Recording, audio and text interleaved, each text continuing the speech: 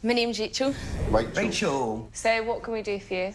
I have a really embarrassing tattoo and it's causing effect on work. It's that bad. It's not done right or nothing. So how did the tattoo come about? I was at a party and they ended up getting a tattoo guy to come in and do everybody's tattoos. The more drunk we were getting, I was like, right, go for it. How many times do we hear, like, people go to parties and then someone brings out a tattoo? A tattoo kit, yeah. It's so weird. Like... This shouldn't be allowed. It's not. It's not allowed. At a party, you're meant to drink, socialise, maybe have a bit of food, maybe get too drunk, maybe throw up on the floor, do a bit of dancing. Yeah. Like, getting a tattoo, it's just not part of the list. No. But also, like, they hurt, so why would you want to do that at a party? Crazy things. So you've lost work because of it? Mm-hmm. Mate. I've lost thousands of pounds over it. Shit. Really? So I think we need to see this career-stopping tattoo, don't we? Yeah. Are you actually a porn star? Saucy. It is saucy, isn't it? Like, yeah. Saucy. It stops a lot of people. Do you want to take a seat? Is it the porn that it stops, or is it modelling, or both? Both. Is it because the man gets distracted reading? Really blurry, I can't make it out.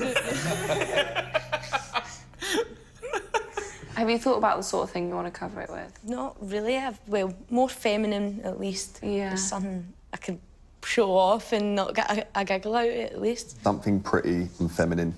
Definitely. I drew, like, some jewels. Just, like, one, like, a big jewel, fancy jewel in the front. So it just looks a little bit more precious for your precious.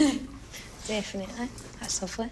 I've gone for a big flower, and then I thought we can position it so that we can get one of the leaves to sort of cover what you've got and sort of get going off to the side instead of just sort of straight up. Right.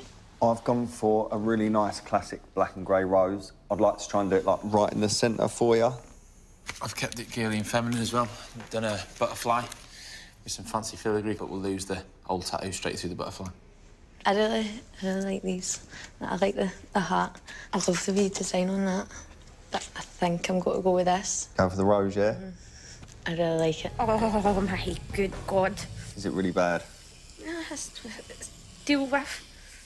So tell me about how you got into your line of work. So I started on Babe Station. Is that the programme where people just ring in and tell you to do stuff? Yeah. What do you think the weirdest thing is that someone's asked you to do? The weirdest call I've had, somebody told me to just blindfold myself and just lie there. For how long? I was lying there for a couple of hours. Are you joking? For a couple of hours? How did you know when to stop? That's when I hung up the phone. Was you not worried that everyone had just gone home and you were just in a room on your own with a blindfold on the phone? No. I've got to say, that's an easy way to make money. You just lie on your back with a blindfold on. Definitely. Ah, you fake. Oh, fuck. Rachel, you seem like you're in a lot of pain. Are you all right? Fuck. Ah, fuck. Right, I've got to stop. You sure you need to stop? Aye. That's a really tough spot, though, to be fair. Under the belly button and, like, across the stomach, that's tough. Fucking swear. What I'm going to do is I'm going to show you what we've done so far, all right? Perfect. And then what I'll do is I'll get Paisley to book you back in for another session and we'll try and get it finished off, all right? Bitch, thank you very much. No probs. All right, you ready to see? Yeah.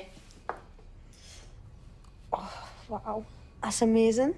We've made a good start on the cover-up, but we've got quite a long way to go on the rose yet, all right? Yeah, that's fine. Thank you very much. You're welcome. Oh.